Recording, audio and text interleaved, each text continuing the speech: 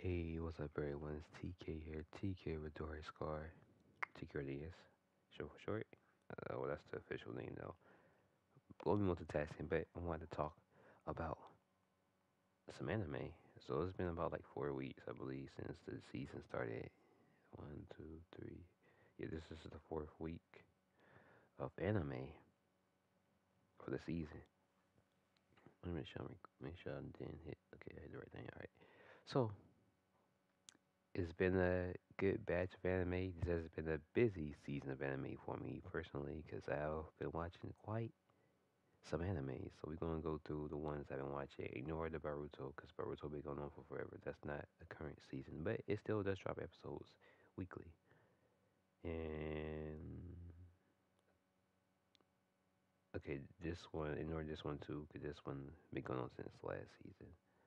Besides that, everything else on this list is currently from this season right here. So I mentioned this one. I mentioned this anime the first video I did about anime this year. Um, and I was like, I saw the manga. I was originally planning to pick up the manga for this anime because I've been reading like a lot of mangas, but I mostly try to get mangas that doesn't have an actual anime to it because I don't really want to watch something that has I don't want to watch anime. Hold on, my bad. I was trying to multitask. Let me just cut this off real quick. I was trying to multitask. I was on the Switch. But I don't like to watch. Well, I mean, I don't like to get mangas as anime for because pretty much it's gonna be reading the same thing over that's happening on anime, and I prefer not to do that unless the anime is on a high ass break, like Dragon Ball Super. I did get some of the mangas for Super because Super has been off air for about what 4 probably ish years now. I don't know how long it's been, but they've been gone for a while. And the new season's coming. I don't know when, but so personally for me, when I get mangas, I don't want a manga that has an anime series. If it does, or if I see one coming, I've seen like about 3 animes. I mean, my bad, 3 mangas that has an anime announcement that I was planning on getting. One of them I was super close to getting because it was a good sale going on. I was like, let me go ahead and get this, but I didn't get it though. But they now have an anime series for it that's going to be airing sometime this year. This one I didn't know was going to have a series, but um, this has one. Uh, little itty bitty gripe. I'm not going to talk about it though, because it's just a personal thing that I wish they didn't do on this series here. But it's called Akayashi Triangle. It's about these two characters. They can pretty much see like ghosts, spirits, things of that nature, and he's pretty much been training to exercise uh, evil, malicious spirits and ghosts and all that good stuff. And she's pretty much like a medium. She has like strong spiritual energy and things of that nature. And she just sees and talks to the friendly ones, but sometimes might have talked with a bad evil one. And you'll probably read through this right here. Let's see, but pretty much one of the demons tried. I mean, one of the spirits tries to pretty much eat her and take her energy, and he fights off against it, and something happens, and poof, that's him right there. Just the spirit pretty much changed him into a girl because the demon knew that this girl liked him, and he didn't want them to be doing some uh, maybe not so PG stuff. So that was the whole reason for this demon doing for switching his gender. So now he's living a life as a girl, but he's still exercising demons and things of that nature. It's pretty good so far. As you can see, I gave it a 7 as we're going right now. It's 2 episodes out. But yeah, so far I'm enjoying the anime. You can give it a check if y'all want to. That's just a personal anime I'm giving out for y'all that y'all probably should check out. You might be interested in. I talked about this one before, the Buddy Daddies. This is about they pretty much like assassin or hitman, you could say. They do jobs, of course, bodying or, well, yeah, bodying, mostly bodying. I think all the missions are bodying people. But then they end up this character ended up stumbling across this girl right here, who's looking for her father. Now, not gonna lie, this junk tripped me out because this main character and the person that's supposed to be her father looks exactly alike. I had to rewind so many times to look at him and other character. But him and the girl actual dad supposed to they look exactly alike. I guess the guy here is a little bit darker maybe, but they made this character and her supposed father look way too similar. But yeah, they taking care of her and they're doing their missions and stuff too, but they she kind of hinders or compromise some of the missions they're doing. But it's a nice, cool anime. Um, they actually went to her mother on the last episode, but he kind of found out how the mother is and things of that nature. So uh, they just going to stay being the guardians of this little girl here. But it's a cool anime, cool, nice action anime. If y'all want to get some action and some slice of life type moments in it. We got Danmachi season 4, part 2. So this is a continuation when we had Bell was fighting that one creature that respawned in the dungeon that was supposed to kind of like it was kind of like a some type of protective of thing. It's like a rare anomaly that happens in the dungeon, and it pretty much is a way to help rebuild the dungeon or something like that. It was just some parts of this anime. I mean, I really do enjoy the anime, the characters and stuff. But this anime, if y'all don't know already, this anime is set in an adventure fantasy world. But the dungeons is like it has game elements because the dungeon is like a game. The dungeon will respawn monsters within a certain amount of time, but they're not in the game. They're not in the game, but the dungeon works like a video game. Like it wants to respawn in a certain amount of time. You got boss battles and stuff like that. Uh, but I'm really digging it. Um, Bell and some of his squad mates or his family, well, his family, because they separate from him right now, but they took out one of the floor bosses. Big battle. Uh, yeah, yeah. I haven't been watching that much. Y'all know what y'all been doing, but that's fire. We got this one right here.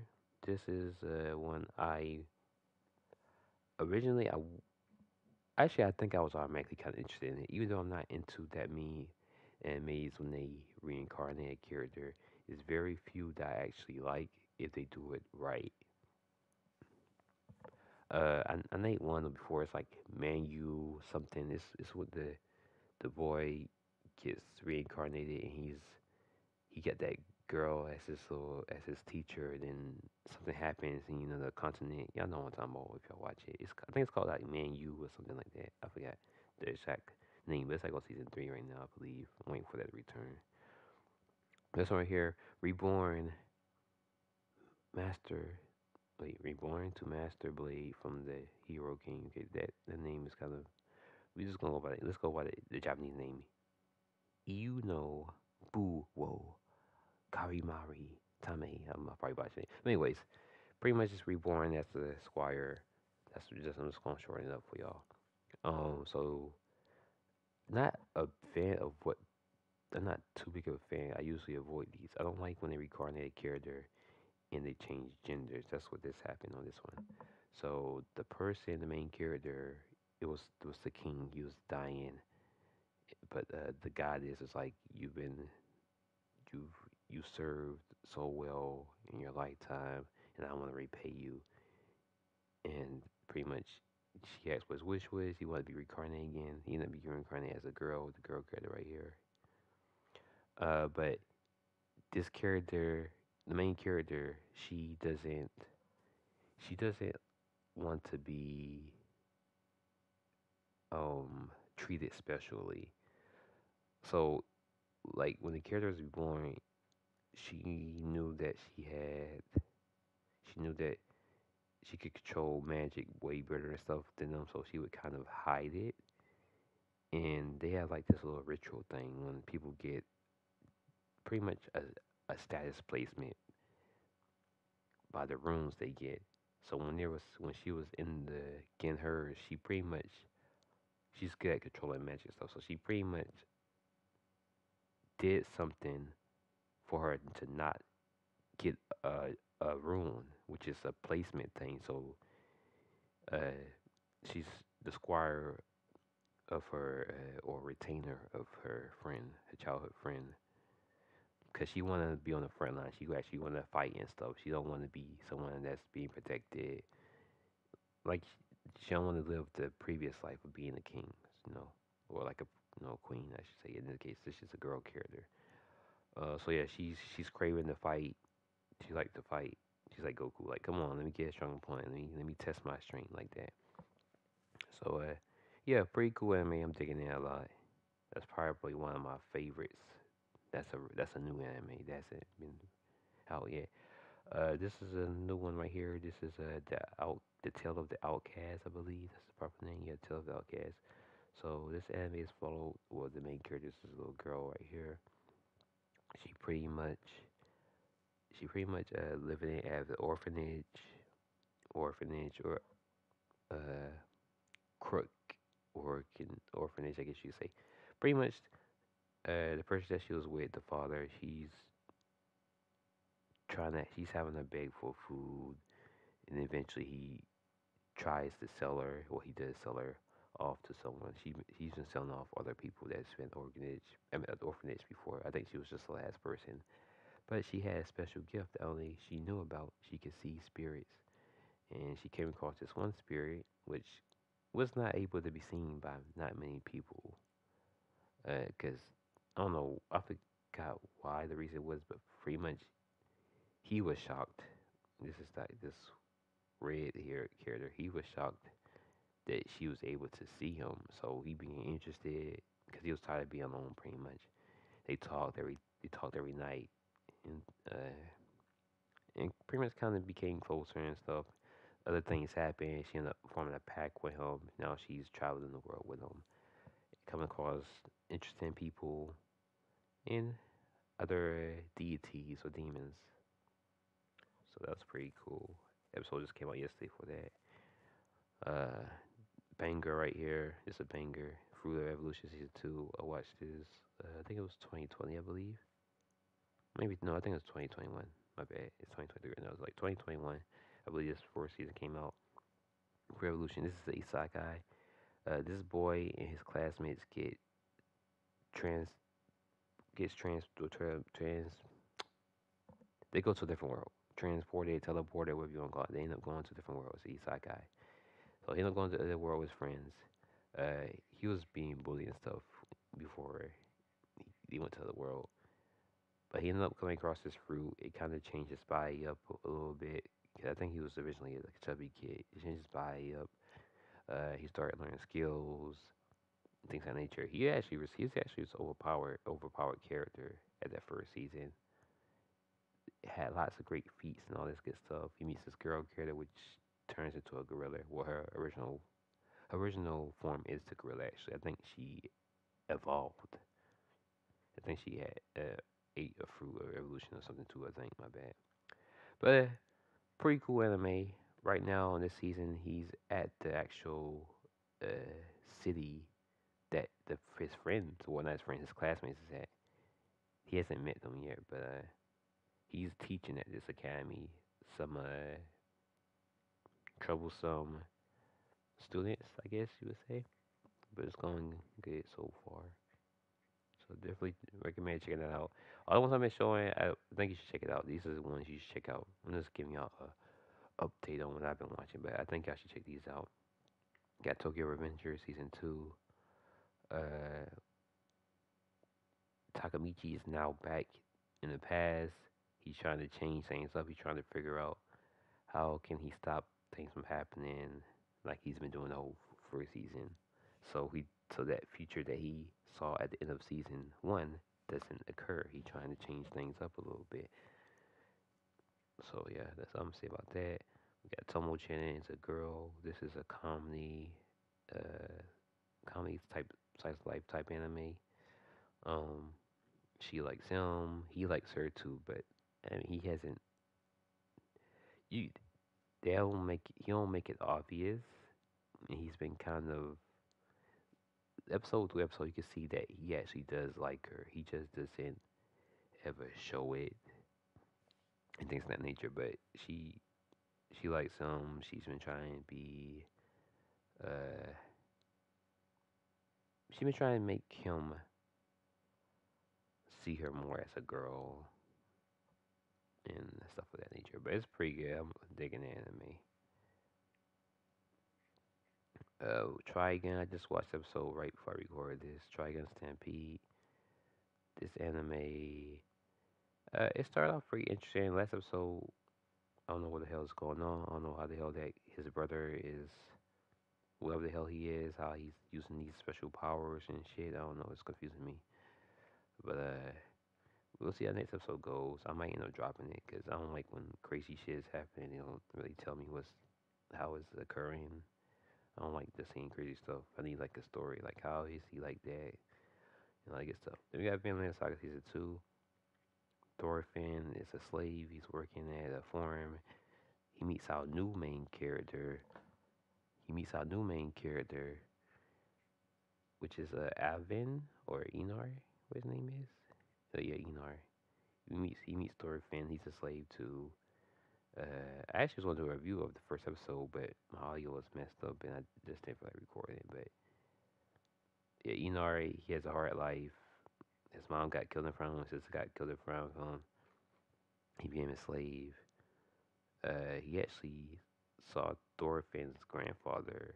I mean, not grandfather, my bad. It was the dude that would tell Thorfinn's stories on season 1. I was confused. I was so confused. I was like, why are you looking for Thorfinn as a slave for? Because on season 1, he was not a slave. He clearly saw Thorfinn working with Ashland, or whatever his name is.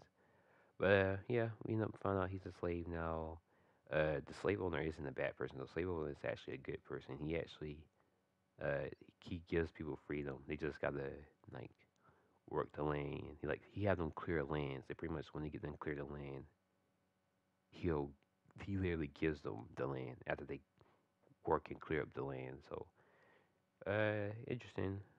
We'll see how it goes. New episode supposed to come out a little bit later on. I've been waiting. Netflix been doing weekly uploads, which is pretty cool now. Don't wait till see the ending to do the weekly upload. So we'll see how that goes. So far, it's going good. I'm enjoying it. But yeah, that is the animes of this season that I've been watching. Let's say ignore Baruto because that's not from this season, and this is not from this season either. So one, two, three. Wait, hold on. We got 12. Okay, 10. We got 10. 10 from the season I'm watching. I don't have to do the count. It's only Baruto on that one. So I'm watching 10 animes from this current season. I might I might have to drop one. I might drop that Stampede because that Stampede, that Trigun Stampede, it ain't making no sense. I don't know how the hell the brother is like that. I got these fucking Dr. Octopus magic scientific killer tentacles. I don't know. And here goes some of the animes for the winter season, but I'm not rocking with them. I checked out a few other ones too, but I'm not staying with them. This one, I talked about it a while back. I have I tried to watch it again. I found out why I wasn't so happy with the first season and why I was so close to dropping it and why I would not watch this season. I tried it out 2 times. They rambled on way too much trying to explain how this girl is going to cover up the story from people because she can see spirit stuff. So she pretty much tried to cover up stories so the spirits do not get discovered. So they go into deep, deep detail on how the girl is going to cover up the story and uh, all these different, what's the word? Damn, I can't think of the word. But she pretty much cover up stories. And yeah, I can't think of it. I can't explain because I can't think of the exact word right now. Well, I dropped that anime. I won't be returning back to it. Too much damn rambling. Too much scenarios. They talk, yeah. explain why this happened, why it happened. It's just boring. So I can't get jiggy with it. Some other stuff that I haven't. I checked out this one, but I haven't really actually watched it. Yeah, but yeah, I'm watching 10 out of the however many this is right here. Tell me what animes you are watching for the winter 2020, the winter 2023 anime season, and let me know if you're watching the stuff I'm watching. But anyways, I'm TK, RDS. Thanks for tuning in. Until next time, talk to y'all later. Peace.